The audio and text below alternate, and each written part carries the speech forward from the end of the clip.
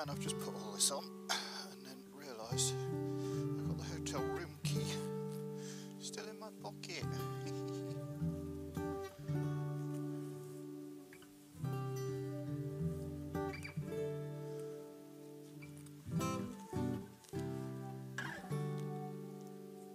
What a doddered. Now I'm not going to be able to hear what anybody says to me now because I've got earplugs in as well. So that is the day, that is the bike. Oh God. Oh well, here goes nothing.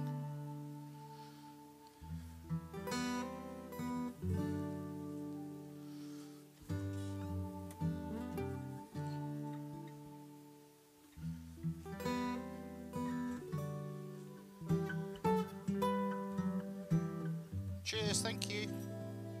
Bye. Thank you, bye bye.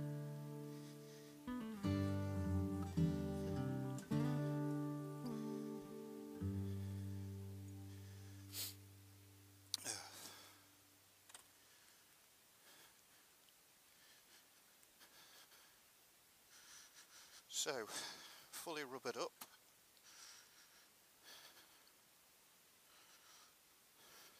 I'm a sheep shit.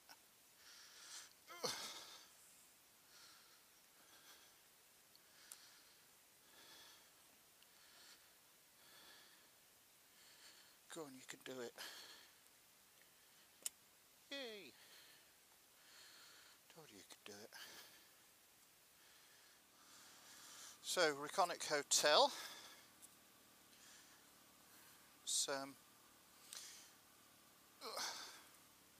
It was nice actually, I enjoyed it. Although, I think, oh yeah, you can see it up there.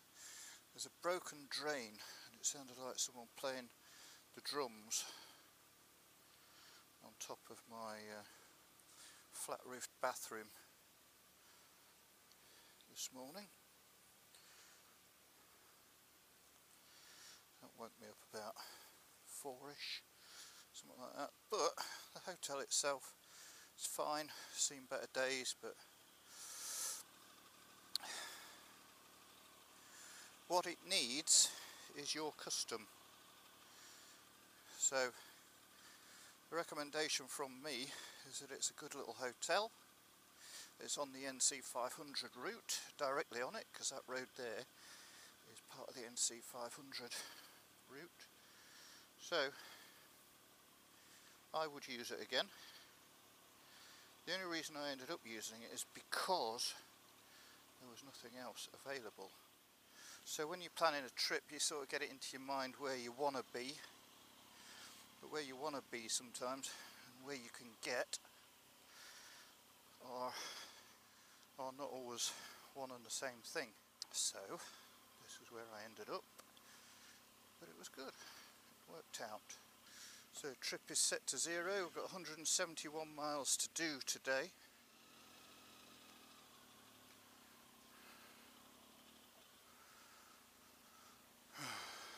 Right, and we are clear.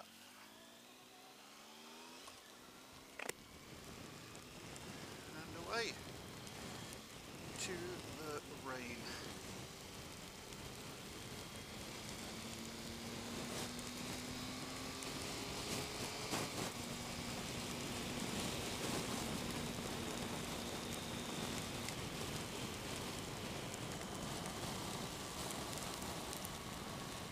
Wind, fairly windy, breezy, I wouldn't say windy. Anybody from the West Highlands could be saying it was windy, they'd go, nah, it's just a breeze. Oh, it's just a breeze. Rain all over the inside of my visor.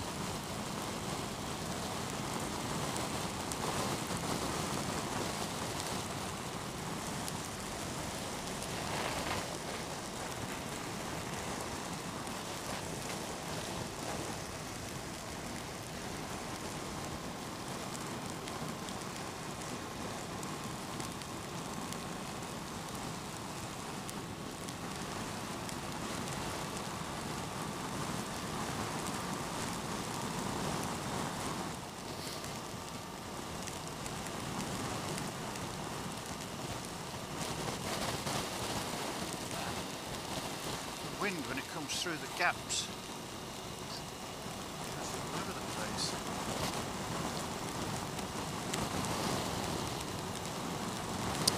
So the weather report said it's going to be like this all day. It's not ideal, but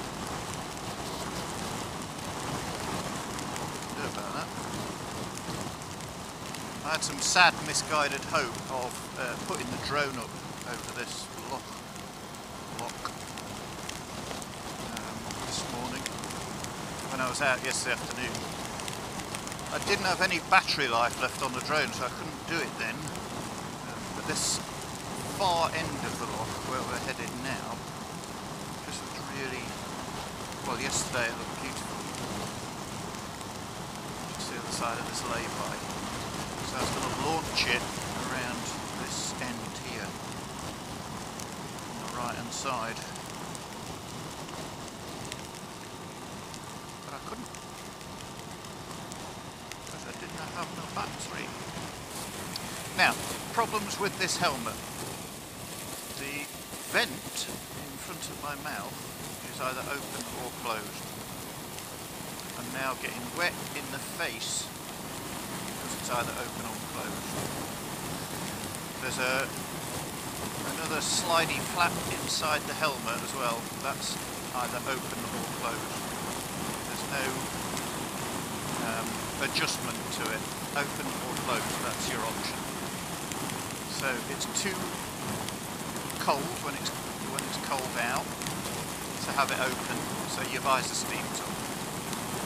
I've had to have it open this morning, so I'm getting wet in the face because the rain's hitting the grills and just coming through, just hitting me in the face. So, HJC, can't remember who made it now. For future helmets, I would just say, why don't you put a bloody adjustable thing on it, because it's just not nice getting a wet face in this weather. The other problem is there's no bloody sunglasses thing, you know, drop down sunglasses, steaming up. If you've got a clear visor on like I have today and then the sun comes out, you have to stop and put sunglasses on. Pain in the arse. And I didn't realise that until after I'd bought it. Online. It's the only problem with buying stuff online, isn't it?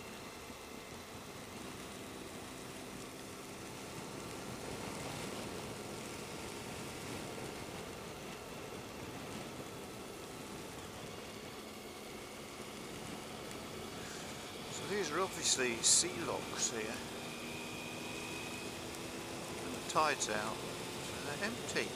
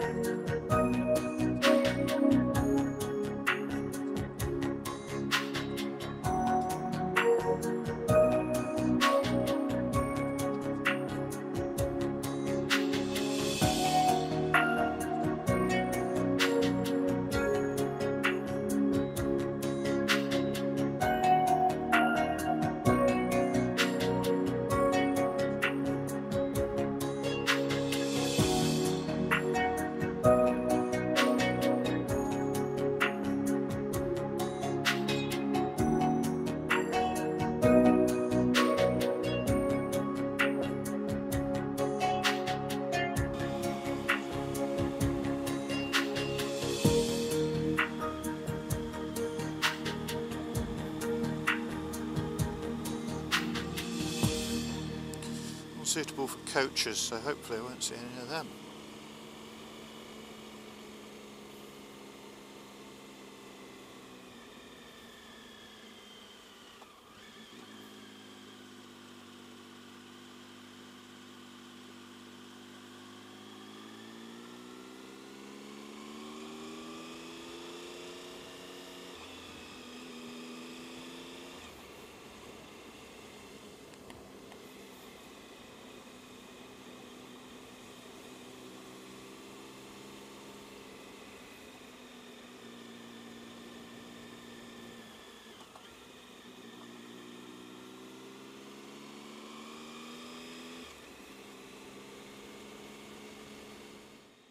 Hello? You alright? I can hear you. Yeah, I'm on the bike, yeah. Hey?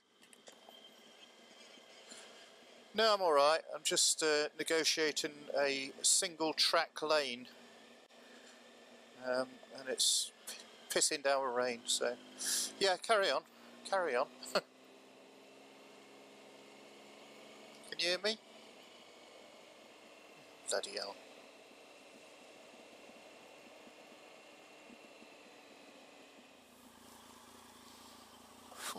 What's that burning smell?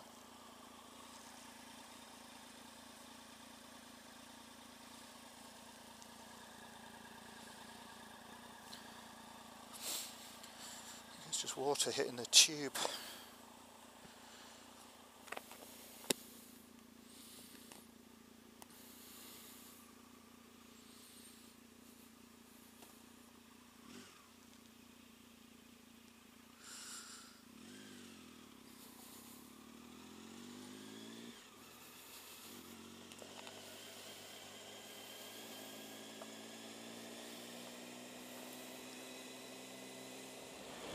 Jesus.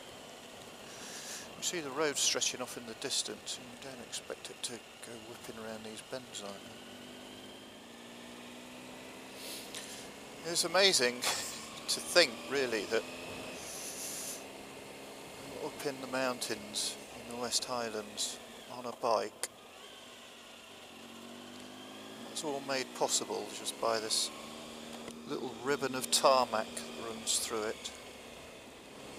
Because years ago you wouldn't have dreamt that you'd be able to get a motorbike up here, especially something as heavy as Fat Tracy.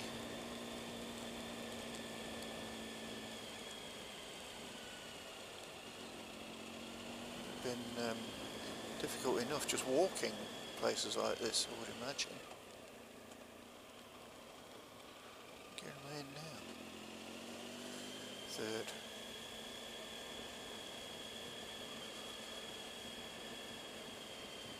So glad I put a gear indicator on this bike. Something else that doesn't come as standard on this bike is a gear indicator on the dash, which is a buggering shame. Because when I first got it, I didn't have a clue what gear I was in. You know, new to motorbiking, riding this 1000cc motorbike, which some of you may or may not think foolhardy buying a 1050 Sport for your first bike.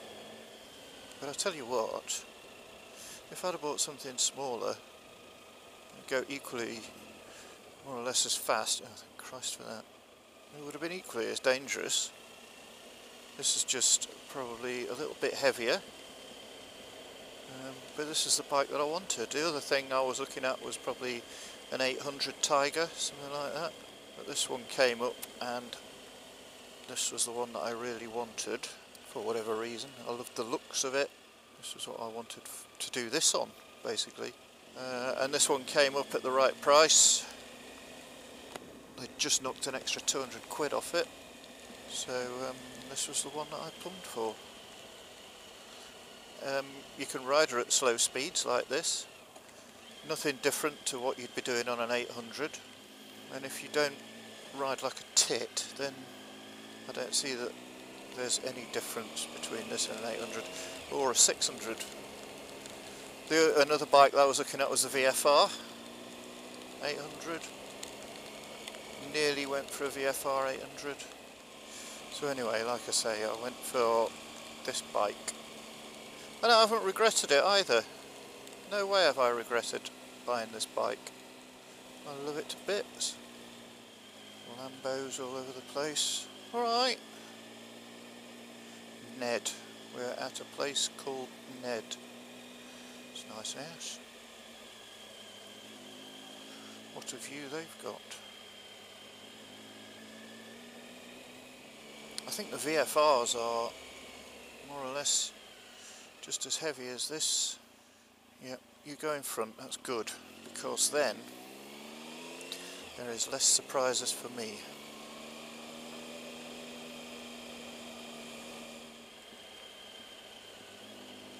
Drumbeg. I remember seeing these places on the map when I looked at the map. And now I'm actually here.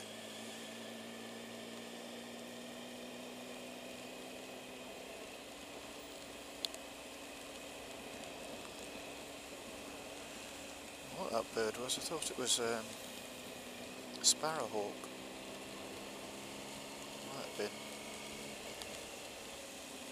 More like a blackbird heading that way.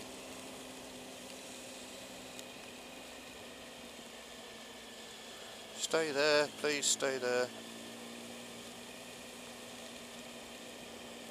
Thank you, thank you, thank you.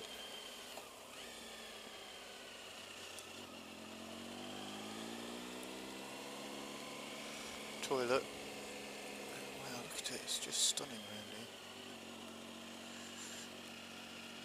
Trying to look at the view and pay attention at the same time. Not easy. Not easy! I like the 24-hour petrol stations though. Just stick your card in. Oh no, straight on. I thought I was going up there. Lochinver. Lochinver. Lochinver. I don't know how you say it up here. Go on sheepies, out the way. I don't know how clear the lens is. Hard to tell. I'm looking through a rain-soaked visor.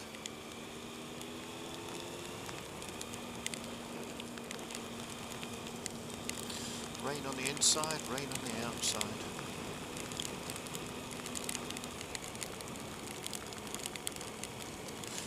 Oh, this is better. Nice straight bit.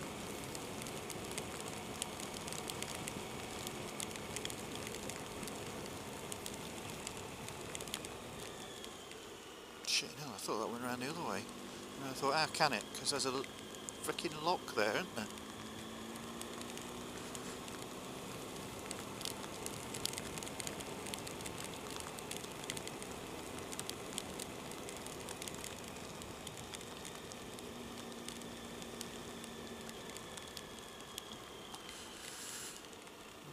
Right. Where's he stopping?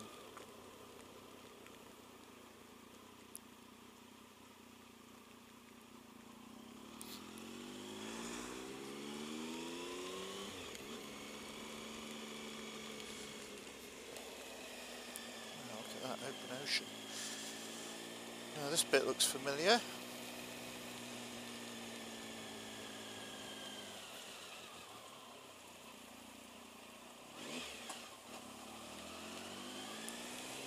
That's beautiful. Sea is crystal clear down there. So this is a B869. This is Klashnesi.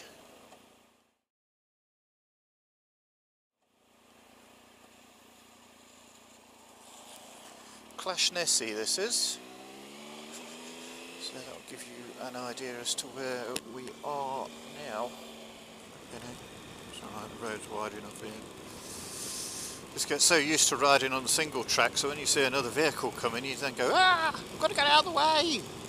No you don't, it's wide enough, you fool.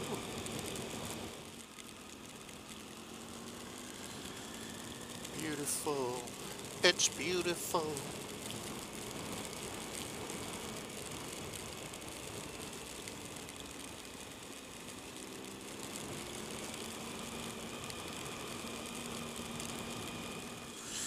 So I've got two sections of road like this today, and this one is the shortest one, so bloody hell. But I came here to do the North Coast 500, and that is what I am going to try and accomplish. Only a bit of water, not going to melt.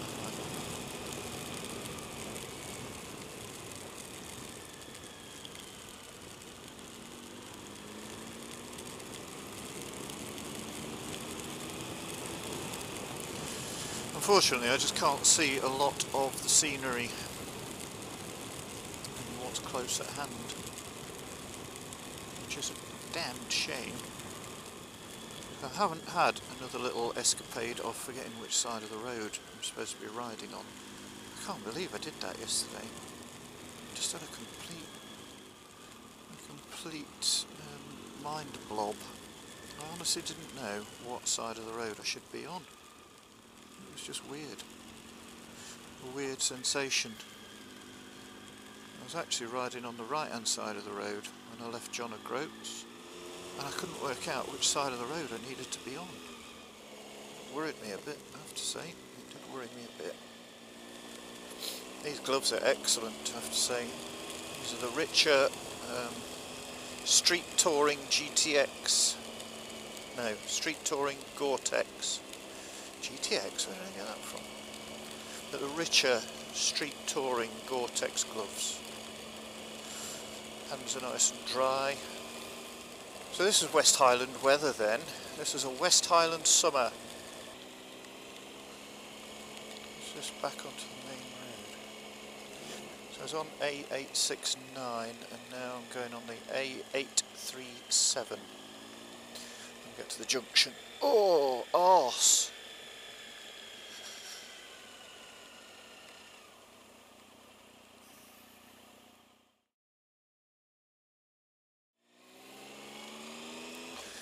Pool 36. I'm sure it was less than that earlier. I thought it was 33 earlier. Anyway, got plenty enough fuel to get me through to Ullapool. So today's Tuesday and it's day 4 of my North Coast 500 adventure. Day 3 on the actual course itself, Inverness to Inverness.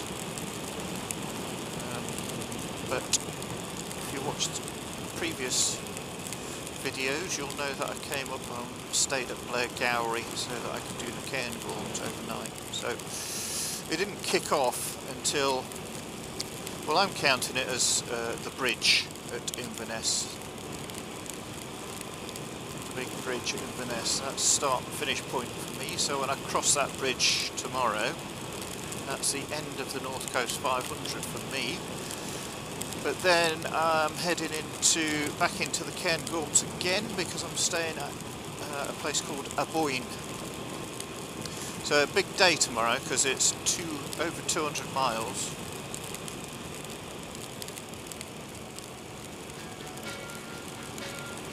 And I think it's going to be pretty much the same as it is today. We've got Applecross to do in the morning and Blacknabar.